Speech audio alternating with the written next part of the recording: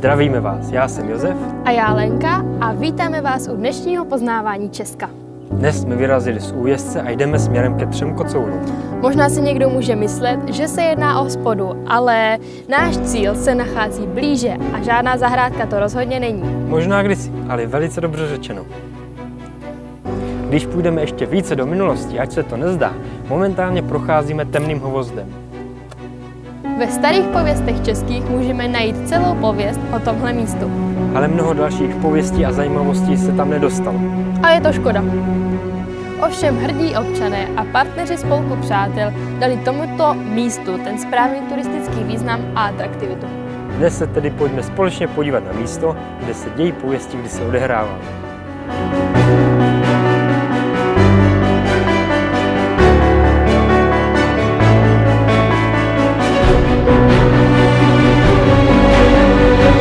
Růžový palouček je kulturní památkou od roku 1989. Nutno říci, že od první republiky začala veliká proměna. Co popisoval Alois Jirásek jako malou oplocenou zahrádku, je nyní rozsáhlý park. Ale původní zahrádka zůstala za podpory občanů a spolků plně zachována.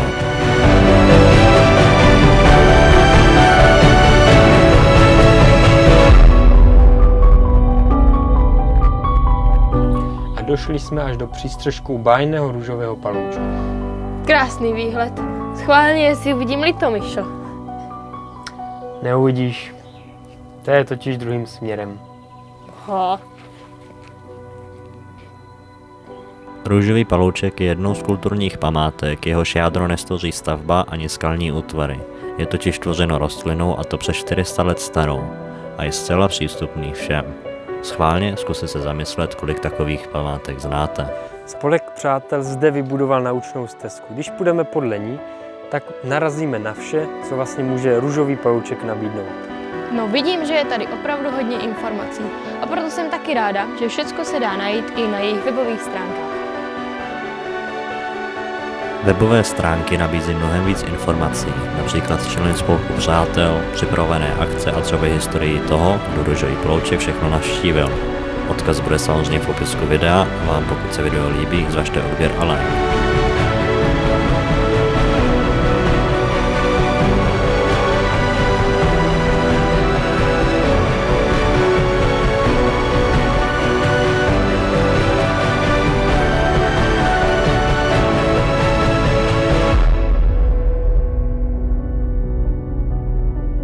Pokud půjdeme od vstupu přímo, tak se dostaneme do té nejstarší části růžového paloučku. Již od vchodu jde vidět nově zrekonstruovaný památník. No a já si zkrátka nemůžu pomoct, ale místo památníku zde vidím Sauronovu věž z Pána prstenů. Jedna z tabulí nám vysvětluje, co všechno můžeme na tom památníku vidět. Tabule opodál vysvětluje symboliku parku. Proto Jakube, prosím, tajemnou hudbu a můžeš začít. Růžový palouček je kulturní památkou a zároveň pietním místem. A proč 2 označení? Jsou tu 2 okruhy a 2 naučné stezky. Zde vidíte na půdorysu jasně 2 kruhy, jeden růží, což je kulturní památka, a druhý okruh je věnován českému exilu. A u toho půdorysu zůstaneme. Mohlo vám uniknout, že jsou zde pravidelně osázeny stromy a udržovány mýtiny. Zvýrazněním všech bodů vzniknou symboly šesticípé hvězdy, reprezentující magii se samotným paloučkem uprostřed a kříže. Největší zajímavostí je, že růže sami od sebe rostou do kalichu, bez zásahu člověka. Je zde i lípa srčitá a boh krvavý. A to vše nabízí jedinečná symbolika parku. To dokáže změnit pohled na park. Krásná prezentace symboliky růžového paloučku, děkuji. No a nechtěla by to něco ještě říct k těm malým keltským růžím, které tady sice kvetou, ale momentálně jsou odkvetené? Určitě. Jedna z legend totiž praví, že až všechny růže zároveň vykvetou a spadne poslední lístek z poslední růže, tak skončí svět. Tak a teď to přeberu já a ukážu vám, co všechno se můžete na naučné stezce dozvědět. První 2 cedule jste již viděli a teď jdeme ke 3. Zde se můžeme dočíst o pověstech, původu a objevení růžového paloučku. Na další najdeme pověsti a první zmínky o růžovém paloučku. A že jich není málo.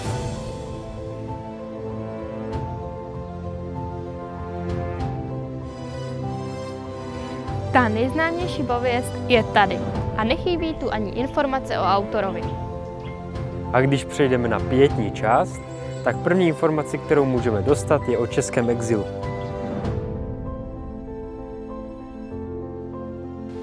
Další z tabulí mluví o malých migračních vlnách na konci habsburské moci. A pro slabší povahy zde i růžový palouček vybudoval záchody. Tam vás nezavedem.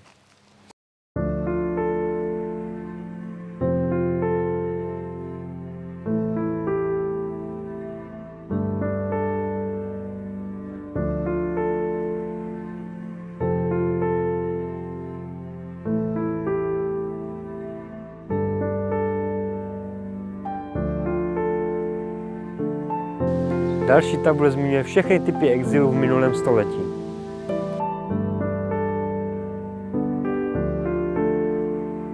A nakonec, a to mám rád, přehledná mapa toho, kam všichni Češi odcházeli do exilu.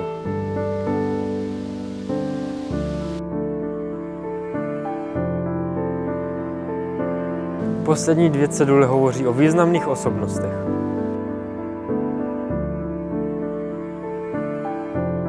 A poslední tabule v pietním okruhu nás zavede do minulosti Jana Amose Komenského. A věřím, že tohoto skokana nemusím představovat.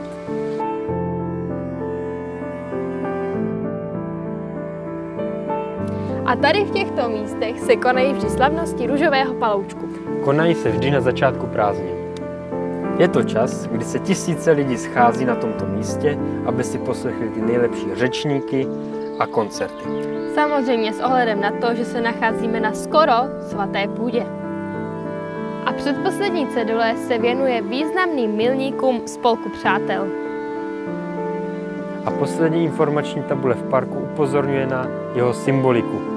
Tu jsme si ovšem nemohli odpustit již na začátku.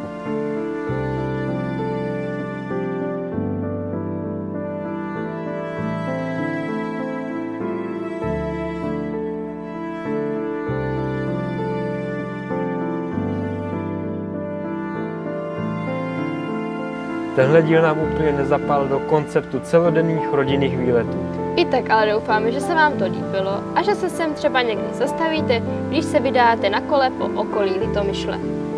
A pro ty, kteří s námi vydrželi až do teďka, máme ještě jedno malé oživení.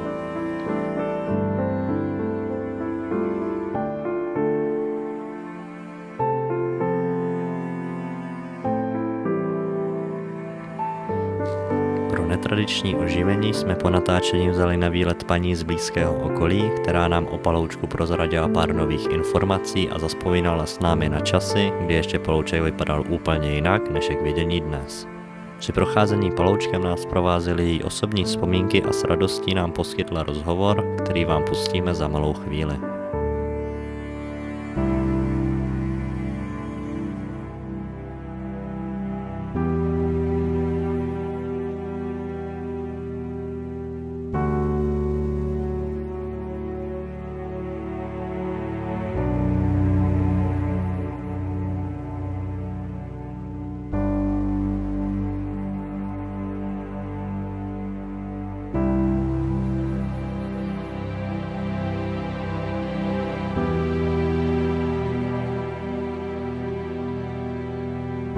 Tak, děkuji vám za přijetí rozhovoru. Jsme rádi, že jsme vás mohli dopravit na tento výlet. Takže bych položil první otázku. Kdy jste tady byla naposled a co všechno se tady změnilo? No, toť otázka. Když byste se zeptal, když jsem tady byla poprvé, tak to bylo asi v druhé nebo v třetí třídě, i když pocházím z vedlejší obce, ale prostě růžový palouček byl jenom jako věc, nebo jenom prostě, že tady nějaký růžový palouček je, ale nikdo z dětí jsme o tom nevěděl. A tak paní učitelka usoudila, protože jsme byli velká třída, bylo nás 34 a chtěla nám udělat radost, že taky pojedeme na výlet. Sice jsme nejeli, ale šli pěšky, protože jsme chodili do cerekvické školy, takže to nebylo daleko. A šli jsme na výlet na Růžový palouček. A tady nám paní učitelka, už byla starší, tak nám postupně vykládala, proč tento růžový palouček vlastně vznikl, co znamenají ty růžičky, které nikde se v té době ještě neznaly.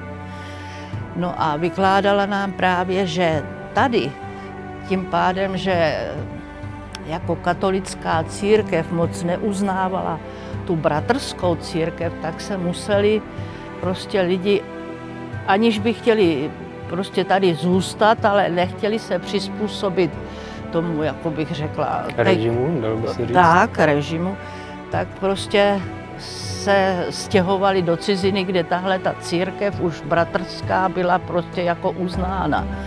A tak se v té pověsti vypráví, že se tady sešli ty čeští bratři, aby se s tou českou zemi, kterou sice neradi opouštěli, ale aby se s ní rozloučili. No a také v té jedné pověsti se říká, že prostě, aby tady něco zbylo, takže v těchto místech, kde stojí ten památník, že údajně zakopali kalich, zlatý kalich, prostě a věřili, že se sem asi někdy vrátí, ale to už prostě asi nevyšlo, zabydleli se prostě tam, kde ta církev byla uznávaná a i když se po letech moc lidí snažilo, protože se říkalo, že ten kalich je zlatý, tak se snažili ho pomocí všelijakých proutků a takových zjistit, kde je zakopaný.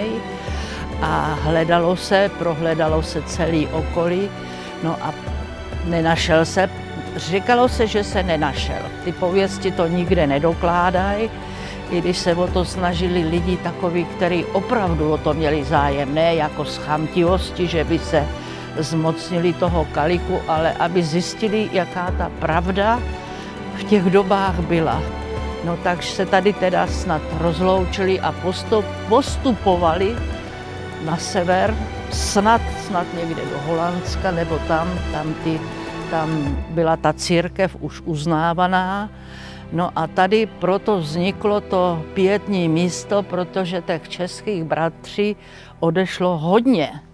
No a potom se teda na počest těch lidí, kteří odešli, ale jako s těžkým srdcem. To bylo až po několika letech. Po několika letech, jo. No tak, to nebylo zrovna. To prostě se našli ještě jedinci, kteří věděli, co se tady vlastně, proč se to tady jako udržovalo. Věděli, že tady jsou ty růžičky, které se... Oni ty růže i sami o sobě nechávali znát. Tak, protože se říkalo, že nikde nerostou a mezi lidma, protože že se říkalo tady, že byla křesťanská víra, že to jsou jakože tady plakali, nebo brečeli, že jo, plakali a že z těch slziček vyrostly ty růže. Říkalo se jim růže Panny Marie, tak nás to teda jako v tom příběhu učili, že prostě jsou to slzičky Panny Marie a ten pomník na tu památku jako se vybudoval asi, dneska by se řeklo, z dotací těch, který měli v paměti ještě takovej ten osud těch, co museli násilně, museli vlast opustit, tak aby bylo prostě něco zachováno a potom teda se toho chopili i tady lidi, kteří jako sympatizovali s nima, že jo, a tak jako na tu počest těch lidí, kteří se i za cenu, že opustějí vlast, ale nevzdají se církve, tak se tady vybudoval památník. No a když teda jsme jako, i když blízko bydlíme, ale nikdy jsme o tom nevěděli, tak naše paní učitelka prostě nám chtěla udělat radost.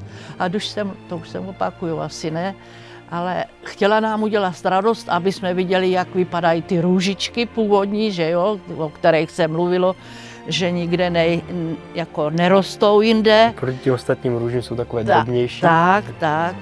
A aby jsme viděli už ten památník, no tak, ale zdaleka, byl to sice památník původní, ale to prostředí, to, který je tady teď, to je úžasný. Dřív to byl sice památník a kousek zahrady, který tu událost připomínal, ale našlo se dost dobrovolníků, který nejen ten památník, ale prostě tu krásnou, to okolí vybudovali, který teď slouží, že se tady každý rok slaví slavnosti na Jana Husa a navštěvuje to hodně lidí a je tady přitom i spolek růžového paloučku, který prostě to udržujou a jsou tomu nakloněný a tím pádem tady vzniklo tohleto krásný pietní místo, který je teda opravdu ozdobou. Tak když přejdeme k tomu srovnání, jak to tady bylo, když tady byla poprvé a teď, dá se to vůbec srovnávat? Srovnávat se to nedá. Tady ten původní památník, ten je teda tady jak byl, s tou, jako, prostě s tím okolkem, to tam bylo už tenkrát. Jako s tou mříží? S tou mříží, tak správně. Ale to okolí, to bylo prostě okolí jenom zahrada, žádný cestičky, žádný takovýhle stromy udržovaný, protože na to v té době asi nebylo tolik času, lidi měli svý zájmy, že jo, starali se o pole, o všecko a na nějaké takové, ale přeci jen ty dobrovolníci se našli, který to tady takhle dali do pořádku. I jednu chvíli sem chodili brigádnice, který každý rok se starali o růžičky, okopávali se, dosazovali se, chodili sem matky na mateřské dovolené, aby mohli to tady udržovat a přitom bylo o děti postaraný, protože tady nebylo... Takže by se pomohlo říct, že ten růžový palouček stmeloval obyvatelstvo. Ano. A ty děti si tady mohly dopřát takovou tu volnost, protože tady nehrozilo žádný nebezpečí, že jo. Matky v klidu zkrášlovaly ten růžový palouček tím, že to udržovali v pořádku a děti tady měly prostě ráj, mohli se tu vydovádět a všecko. No a teď už teda to je asi automaticky, že se tohle to udržuje a ty slavnosti teda ty tady jsou prostě rok co rok, kromě teda nějakých těch 2 roků, co byl ten covid.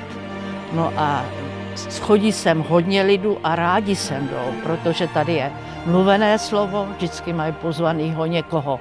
Jako řečníka? Řečníka, buď teda to je z té evangelické církve, byl tady i Tomáš Halík, to je zase katolický kněz, jsou tady vždycky nějaká kapela nebo nějaký prostě a no, je to prostě, lidi to sem přitahuje za jedno z dálky, protože za jedno si pod tím slovem růžový palouček, jako my jsme si tenkrát neuměli představit, co to je, tak jsou rádi za jedno, že to tady je tak udržovaný, což se nedá o všem říct a jsou tady spokojení, hlavně při těch slavnostech, protože jsou tady pozvaný jak dobrý řečníci, tak prostě lidi, kteří těm lidem můžou nabídnout, jak to bylo. Ano. Ještě bych možná připomenul, že teďka jsme tady po růžových, nebo po slavnostech růžového paloučku. Ano. Tudíž je to tady všechno pěkně sestřihnuté.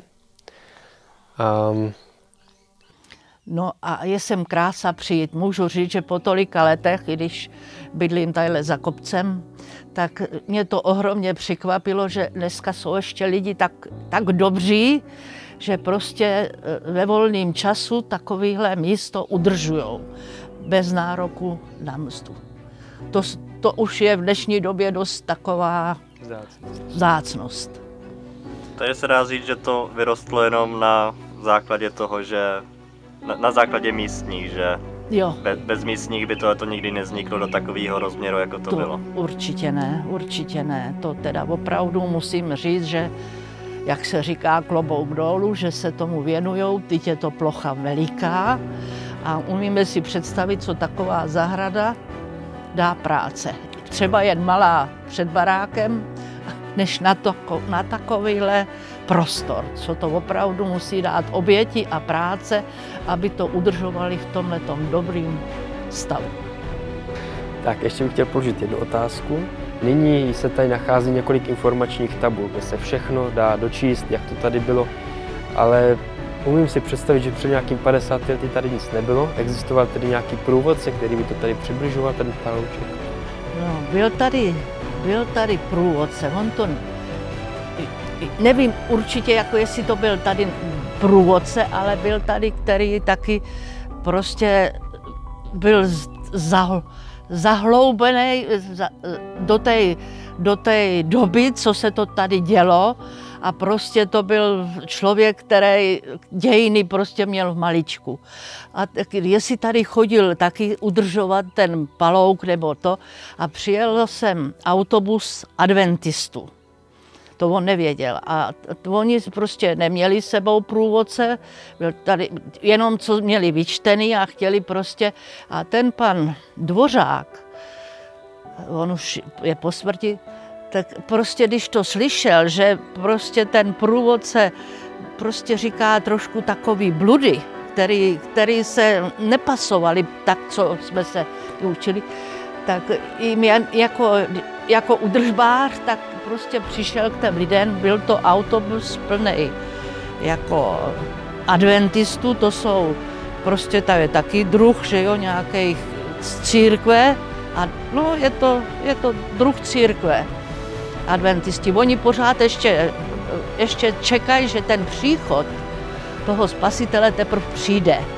No a když teda slyšel, co tady ten průvodce, asi jejich z autobusu říká, tak prostě se schopil od té práce, co tady udržoval, a povídal, že by jim jako to chtěl trošku opravit, jestli s tím svolej. A oni opravdu byli svolní a on, jako když to ohromný člověk dějin, jako který znal dějiny, tak jim vypraval úplně jako tak, jak to bylo, jak prostě on to ví. Tak ty adventisti byli tak strašně spokojení, že nevěděli, takhle on říkal, že by mu bývali rádi něco dali, za to, že jim prostě je přived do té doby, jak tady to bylo opravdu. A tak on k nám chodíval takhle na besedu pomáhat, tak nám to vypravoval, jaký měl dneska posluchače, že teda tady byli ty adventisti a že jeli prostě tak strašně spokojení, že takový lidi v životě tady neviděl, který by takhle naslouchali, že ta pověst je úplně jiná, že to prostě má kořeny úplně někde jinde. Tak tohle to vím od něj, my jsme to poslouchali taky s otevřenou pusou, protože jsme byli ze školy zvyklí jenom na to, co nám řekli ve škole. No, ale nám to stačilo, protože děti ve druhé, ve třetí třídě ostatní tak moc v té době nezajímalo. No, to je to, co vám k tomu můžu říct. Jako děti jsme se tady cítili dobře, jako průvodce, když nám pak to opravil, ten pan Dvořák, tak jsme byli jako spokojení, protože jsme si udělali i obrázek trošku jinačí. Kalich se tady nikdy nenašel, i když tady bylo hodně, který zkoumali pomocí proutku a všeho, kde by ho mohli najít, tak nikdy se žádný kalich nenašel, který se tady údajně ty čeští bratři skovali. A nemohl se třeba ten kalich už sám někdy objevit, když se třeba tady přeorávala ta půda nebo podobně, že by si ho někdo takhle...